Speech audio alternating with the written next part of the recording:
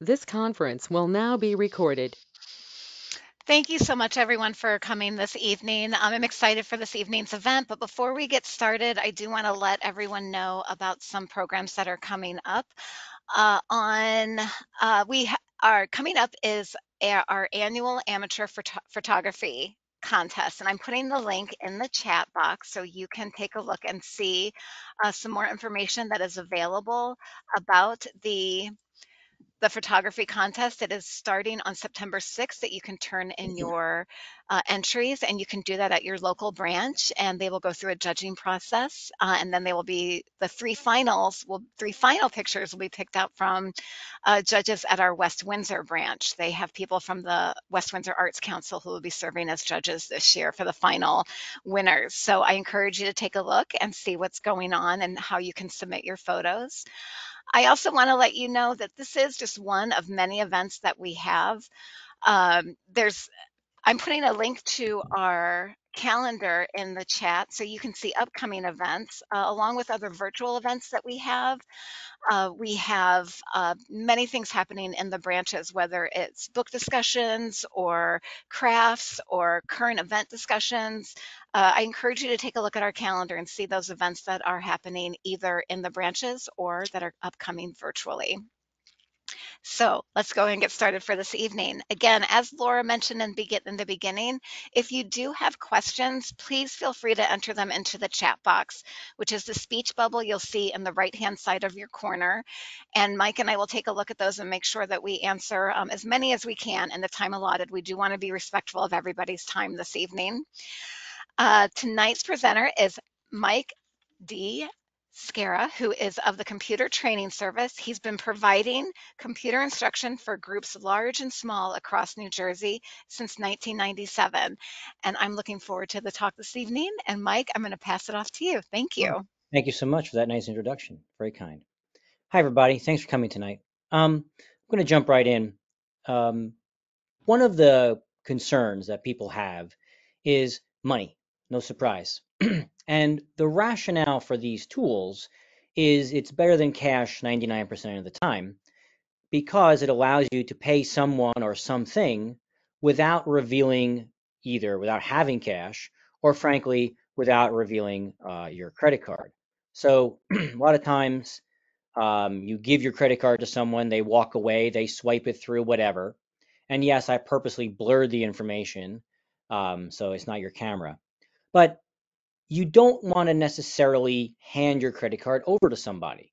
I don't know about you, but I've actually had the unfortunate incident where someone wrote down the number and they flip it over and they wrote down the security number and they bought a whole bunch of things and they went on a nice shopping spree without me, which was kind of annoying. So the reason for these tools is you don't have to use cash and it's like using a credit card, but you don't have to give someone your credit card. Now, the downside is that you do have to use the same tool as the other person to complete a transaction. So if you're using American dollars and the other person can use American dollars, but if the other person is using the euro, you probably have to use the euro. And if you're using a rupee, you would have to use rupees, at least without transaction issues. So that's sort of the same thing when you use one of these cash apps. That's sort of the disadvantage. So if the other person has Venmo, you have to use Venmo to interact with them. Or they use the Cash app, you have to use the Cash app, or PayPal and PayPal. It's much easier to use the same tool as the other person. Or in fact, it's really hard to use it without using the same tool. And because of that, it is very likely that you are going to have to use many of these. So here's my little part on my cell phone that I have Venmo and PayPal and the Cash App, along with my other financial. And yes, I do spend an inordinate amount of money at Dunkin' also, and that's why it's in the financial group. But that's my point that most people with whom I deal use Venmo or PayPal or Cash App. So I feel like I have to have each one. Now, Making an account isn't especially difficult. This is an example of Cash App. And what you do essentially is you tie your debit card or a bank to the Cash App. So it's not based on nothing, it's based on something. So I put in my information, etc. And then, of course, I pick a username. So in this case, it's $Mike D. Skara, because that's my name. And then they will send you a security code and a PIN to make sure that it's really you most of the time. So I'm going to jump out of my presentation real quick and actually do it on the live side. Oh, so here I am. I'm actually in PayPal for a moment. So it doesn't, so I'm going to log out. So I will hit log in. Oh, let me go back one. So I'm going to log in, and here's my email address. It's tied, and on my particular case, it's already stored on my machine, which is great. But, and this is something about which I absolutely recommend you do, is you do something called two-step verification, sometimes called multi-factor authentication. In my case, the PayPal is also sending me a text message to my cell phone. So even if someone were to know what my account information was, they would still have to get a text to my cell phone to get in. And this particular item is tied to my bank account. And as you can see, I've used PayPal for several different things. I bought my wife flowers. Her birthday is on Friday, so I had to make sure I got flowers. I bought airline tickets through PayPal. I purchased other things, but then I also sent money to a friend. We were having a 4th of July party, Independence Day party, and he was very kind to go get most of the supplies for the party. So I did, in fact, reimburse him. So as you can see, in this particular case, I'm using PayPal for both professional, company transactions or personal transactions. Now, in this particular case, I don't know if you can tell, but this is the same person, Bill Mark and Bill Mark. And the reason why I sent him a single dollar first is his name is reasonably common. Bill Mark is not that uncommon of a name. So to protect myself and to make sure that he was the person who was getting the money, I sent him a single dollar, and I called him up and I said, "Hey, Bill, did you get the money?" And he said, "Yes." So then I sent him the other $209. Now, you can probably see here that my current PayPal balance is zero because I recently took the money that was in my PayPal and just pushed it to my bank account. Why not? And that's why there's a negative $79 transaction because I had $79 in my PayPal and I just simply transferred it to my TD Bank, and that way my account here is zero. On the other hand, not that one, my Venmo account, I am, for reasons I don't really remember, I still have $170 sitting in my Venmo account, which is kind of not smart on my account because, first of all, I had forgotten it was there. And secondly, now Venmo has my money that they could play with. So I could really just transfer that to whatever. On the other hand, I'm going to probably use it eventually, so I might as well just leave it there. It's not like I'm getting tremendous amounts of interest in my bank account. In fact, I'm getting zero. The other sort of interesting thing about Venmo is, frankly, it's sort of like social media where you can see who's paying what. So I can see Lou paid his sister. It says laptop. I don't know what that means. And Kian is my son's new roommate.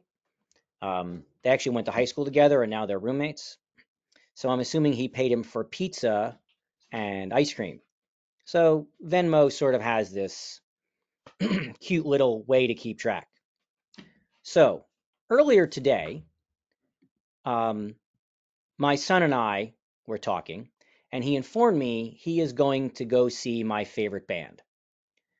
He lives down in Florida right now. He's going to school in Florida, and there is an Iron Maiden concert in Tampa that he's going to. So, trying to be as literature oriented as possible for those of you who like the library, um, Iron Maiden did a song about the poem "Rhyme of the Ancient Mariner," and I told him I would send him additional money if he could name the name of the song very quickly. And he did get back to me in a text, and he said, "It is in fact the Rhyme of the Ancient Mariner." I said, "Nice, I'll send more money during class." So now I owe him $50. What a great father I am. So, and the reason why I bring it up is this technique, whether it's pay or request money, is pretty identical regardless of which of these tools you use. So I'm going to say, I'm going to hit this button here, pay a request, and it's going to ask me, am I paying or am I requesting? So I am paying $50. And this is where you need to know the other person's account. So in this particular case, I know he's at Matt Skara. There he is. And frankly, what I did is I confirmed that with him in a text. Hey Matt, what's your Venmo? Matt Skara. And I'm going to say you got the answer so right. So I am going to pay, and this is important. Make sure you press the right button. I'm going to pay him $50.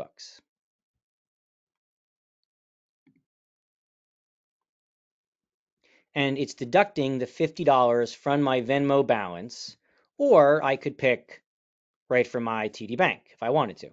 But I'm just going to use my Venmo balance, pay Matt Skara $50. And I then get a notification saying I paid him $50. And now, of course, my balance is 120. So that's sort of the live side of how it actually you can use it to pay someone. You can do the very same thing if you provide a service for someone, whether you're doing it professionally or in Bill's case, he went and got the Independence Day supplies. So instead of me just paying him, he actually could type a request. It's essentially the same thing, but in this case, you're asking for money. So maybe I'll ask for $5 back. And I'll say, now the likelihood of me getting money back from my son is essentially zero. I'm okay with it. He's my boy. Why would I ask him for money? Or something to that effect. Then I say request.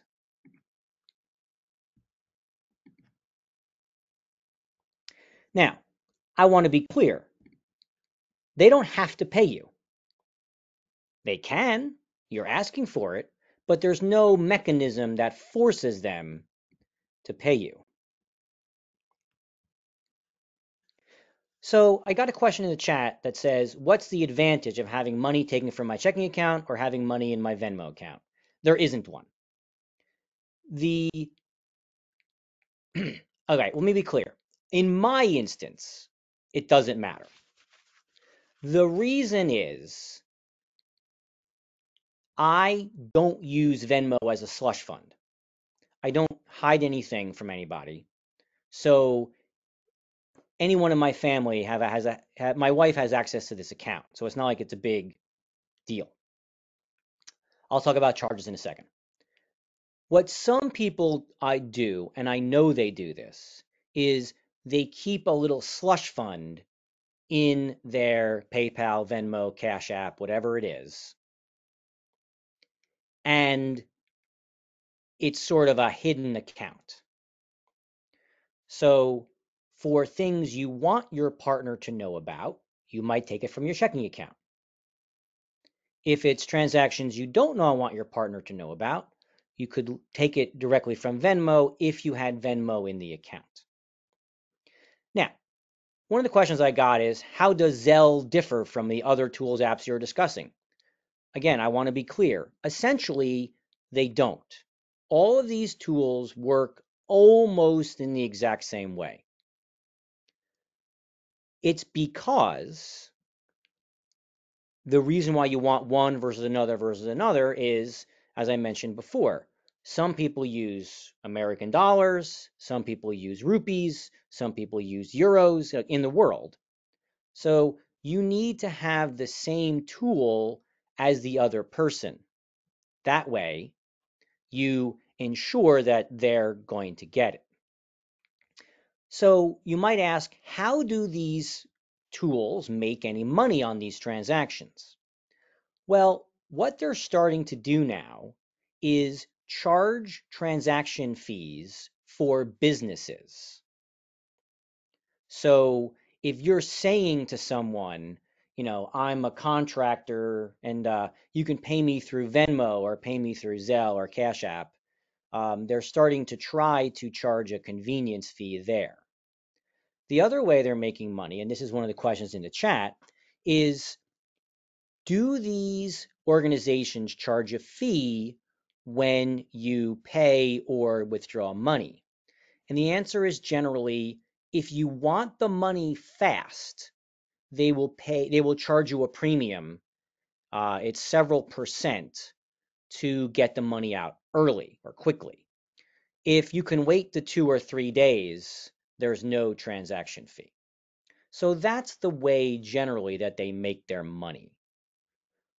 So the question is, one of the questions I just got in the chat was, how do you choose your account name? It's just how did my question to that person back is, how did you pick your email address?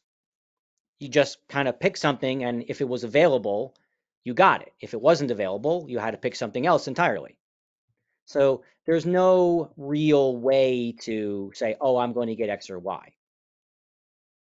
Now, another question I received in the chat was, are these apps secure? Well, they're as secure as any other online transaction. So this is why I kind of recommended before, ensure that you have multi-factor, or sometimes it's called two-step verification, turned on. So what I do is I ensure that every one of these tools has multi-factor authentication, so I get a text as well as having my username and password. So in this way, I can ensure that I'm as secure as I can be. Now, one of the items is, a lot of banks actually use Zelle as their way to do person-to-person transactions. And again, it's sort of the exact same thing as any one of these other cash apps. You can tie it directly to your bank, or you can direct it to a credit card, or some other hard way of doing that. So again, they all sort of work in the same way. But I do recommend two-step verification to be as secure as possible all the time. So in this particular case, someone asked about how do you get your name? For reasons I still don't understand, in Cash App, all of the names start with a $sign. In Venmo, the names start with an @ symbol. So I was actually collecting money for an event I was doing. This is obviously back during pandemic times. I ran a 50-kilometer race in my own backyard. The idea was to show that you could still be active in your backyard. So what I did is in PayPal, I made a little URL that a person could more easily pay me. So some of them you can do that, some of them you can't. They all have their little foibles. But as you can see in Cash App, that's my brother up there, Charles Skara, is Cash App with a $sign, no space. And in Venmo, he's at Charles-Carey, that's my sister-in-law, -Skara.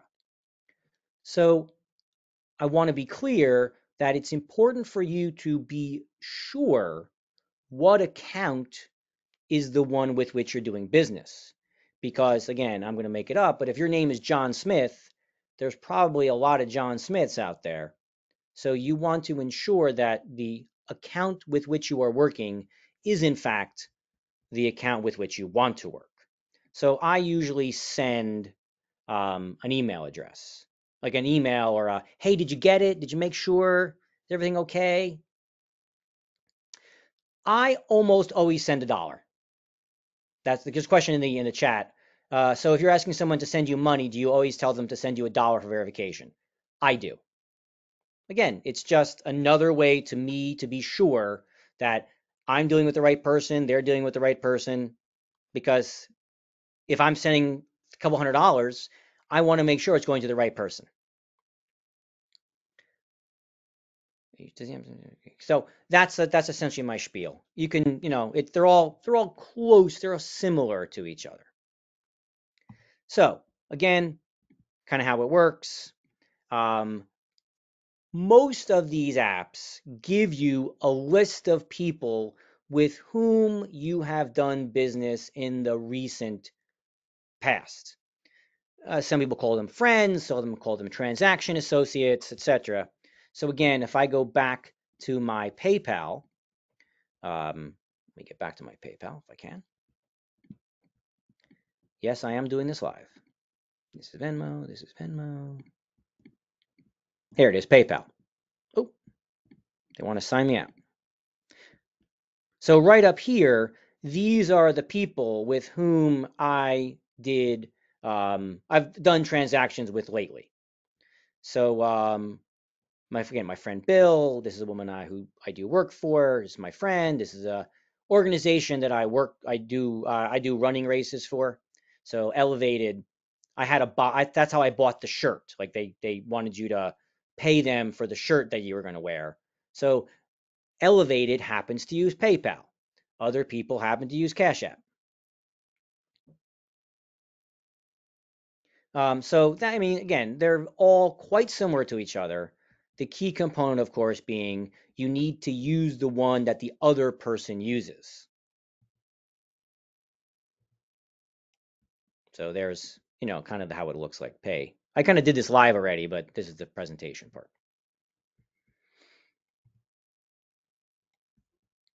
So these are all the people in Venmo that I have interacted with lately.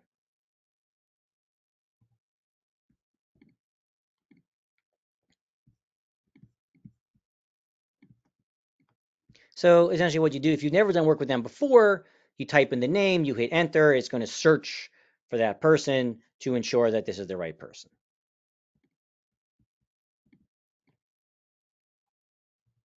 And what many people do is they put a little picture. That's my brother and that's his wife. So that helps you assure.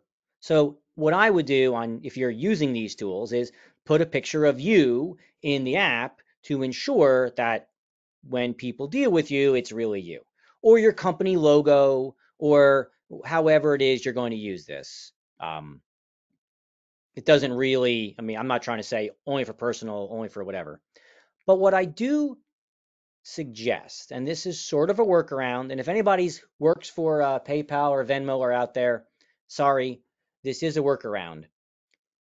Even if you're using it for business purposes, the note you leave would say something like lunch, or thanks for the supply, for the party supplies, or something more benign, so it doesn't look like it's a business transaction. Because there's millions of transactions happening every day, the less likely it is to make your transaction obvious, the less likely that someone's actually going to try to charge you an extra fee for a business transaction.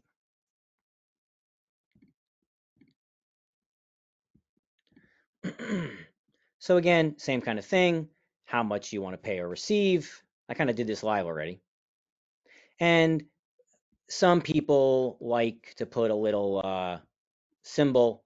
I was going to Georgia for a race, so you know, they had little race type images. I don't know. Yes, so if it's your business and you are requesting money from someone, Venmo or PayPal or whatever these apps might do is they may try to charge you an additional business transaction fee. So PayPal has a tendency to charge you more, particularly if it's an eBay transaction. I'm just kind of reading the questions in the chat. Most of these other ones do not. But again, they've been around for a long time. Transaction history. Yeah. So like I said, I like to add more notifications. I put an extra, hey, so I text the person, can you please confirm payment via Venmo? Again, just to be super sure. This doesn't take any extra money. It's just extra safety on my part. Maybe because I'm paranoid. So again, Bill said yes, he did get it. So I was able to send more with confidence. So there's your thing. Receive payments in your business profile that are identified for goods or services 2% plus a dime. So please be aware that they're identified as goods and services. So if you want to avoid that, don't identify the transaction as a good or service. Sending people using a credit card is also a percentage. So if you're going to do that, put money into the account ahead of time. So every one of these sites has caveats, rules, and other ways that they're going to try to make money. So these particular ones I'm showing you are Venmo ones. So that is one of the reasons why you might consider leaving money in your Venmo account, because that way you're not using a secondary or tertiary fund. If the transfers fund to a credit card, will there always be a fee or deducted, or is that you receive? Yeah, it's from what you receive.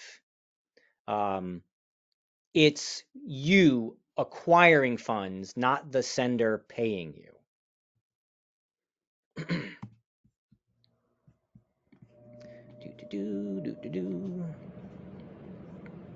So, when have I used this service? Lots of times.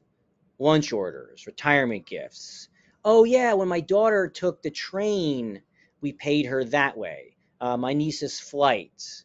Oh, yeah. Oh, that's right. I forgot about that. When my son was moving to Florida, our family friend had a pickup truck, and we threw him a couple of bucks, and I didn't have money on me, and I didn't feel it right for him to walk away empty-handed. So I sent him, I think it was $50 through Venmo, just so like he'd go, "Oh, what a cheapskate that Mike is! I can't believe he didn't like." He probably wouldn't say that, but you know, I use it for lots of reasons. Lunch orders is a biggie, honestly. With my team, when we go out, I get everyone's order, I make the order, and then they'll pay me through Venmo, and it'll just be kind of nice and easy. So I do use it for all kinds of reasons. So the point is, it's easy collection and distribution of money. Both people have to have the same one, and thereby you may have to have several to work with all the people with whom you want to work. And in most cases, it's free.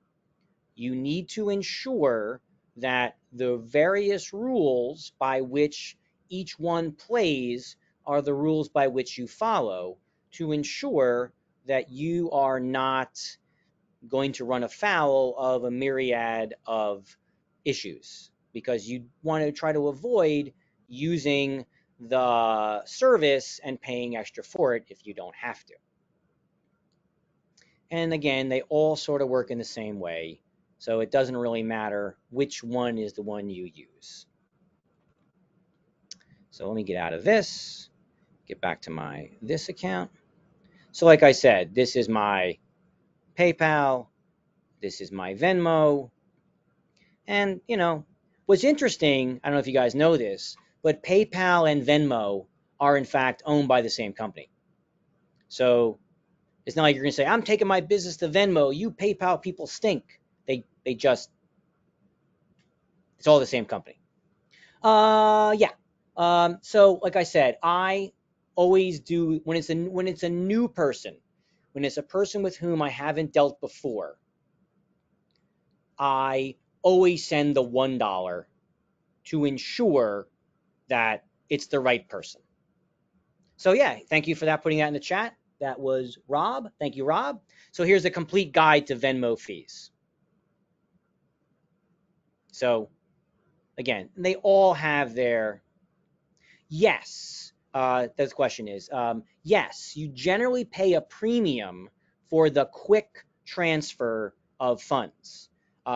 Usually it's free if you do it. I believe it's 1 to 3 days is the free, but if it's immediate, you pay a percentage. I think it's 5% or 3%, something like that.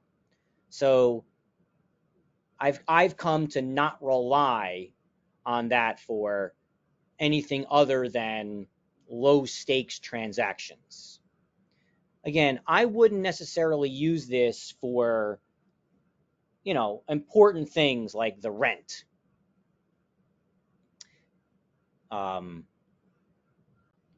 So, Holly, I'm not sure I understand your question. How do you delay payments?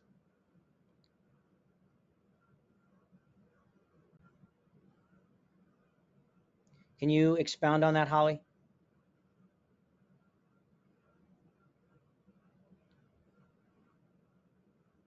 Oh, yes. So, you know what? I'll try to do that now. The question is, like, how do I delay a payment to me? Okay. So here's what I'm going to do. I'm going to take my 100 and actually it's not 170. It's not 170 anymore. This is the old version. Let me refresh this page because I'm now down. Okay. Oh, he paid me back. What a nice kid. Man, I love that boy. That's completely unscripted, by the way. I didn't think he was going to pay me back. He gave me, see, here it works. I asked him for money. Wow, thanks so much, Matt. I'll call him later. So I gave him $50 right here. And I said, pay me. I requested him to pay me. And look at that he did. So I'm going to go, thanks.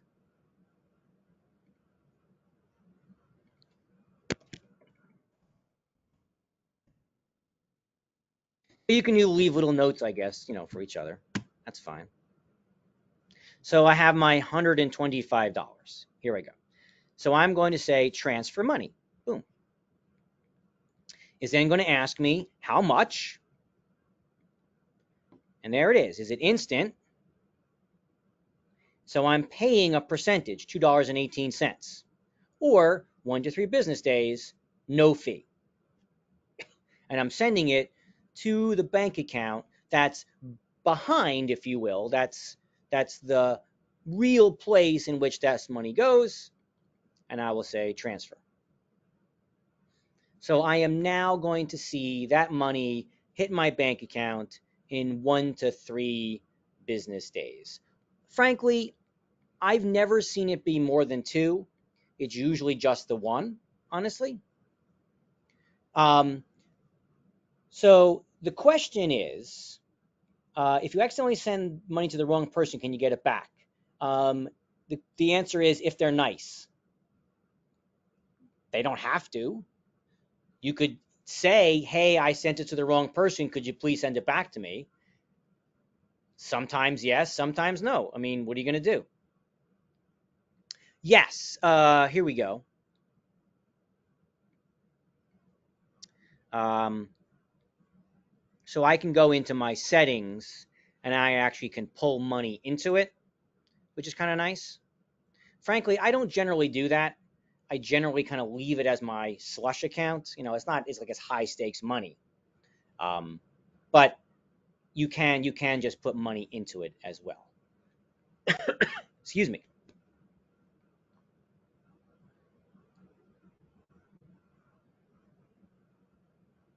Would you address the payment methods as a nonprofit? Oh, yeah, sure. Again, I use this as a nonprofit when I use my PayPal. I just simply made what I did actually is I made a what do you call it? Like I made a link. I forgot how to do that exactly. But what you can do is I made a link. In fact, you saw it earlier in my presentation where it was a PayPal donations link where people could just donate that way. Let me see if I can find it again. Yeah, here it is.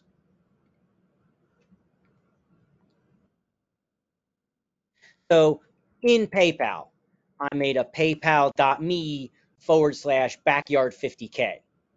Like I said, I was raising money to frankly it was to aid local businesses. So I was trying to demonstrate to people that you could still be active in your own backyard, even if you couldn't go to your little league game or play basketball in the park because we weren't supposed to interact with each other. So yeah, running 50 kilometers in your own backyard was 750 laps of my own backyard. That was really hard. Um, so the question I got in the chat was, why do you need to keep money in Venmo? Can it not be taken directly from your account like PayPal? It can. As I mentioned, in this particular case, I simply, frankly, in this particular case, I didn't remember someone had paid me. If I remember correctly, it took her a while to pay me for the service, and I didn't even check on it. I just checked on it yesterday to see if it was there. Um, what I actually, you don't have to keep a balance in Venmo. What I know people do is they leave money there that their partner, someone else in their life can't see it or doesn't know it's there or whatever. It's sort of like their private little slush fund.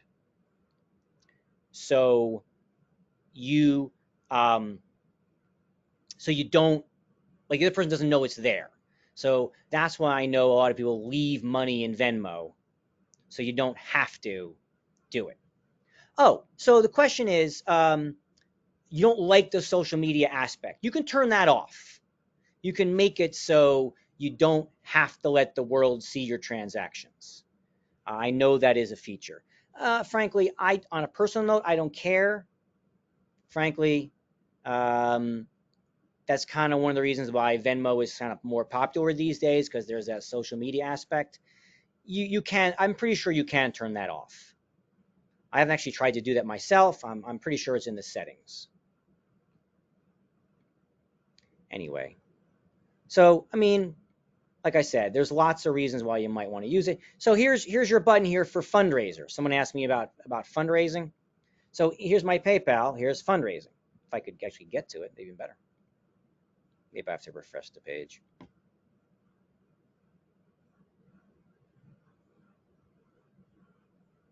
Here we go. Start a fundraiser. So I can raise money for a charity, raise money for yourself, someone else, or a group. So I did that. Who can see it? Only people with the link. So PayPal has it kind of already built in as a fundraiser.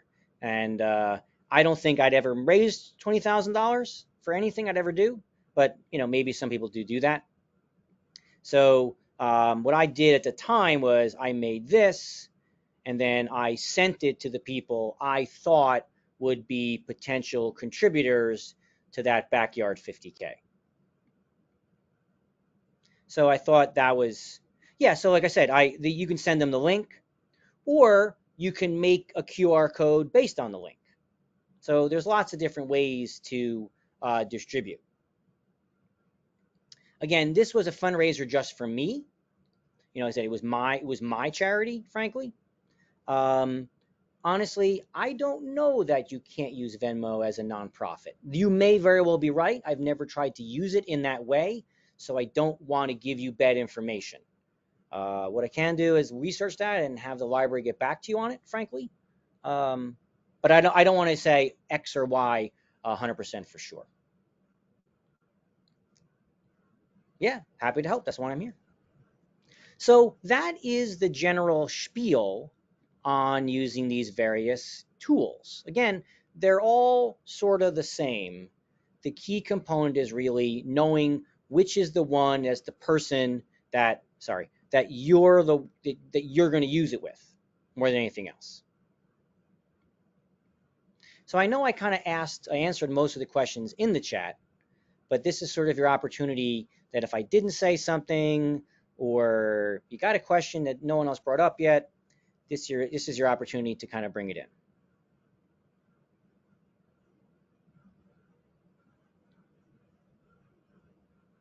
There's 68 of you still out there, so don't be shy. No one's going to say anything.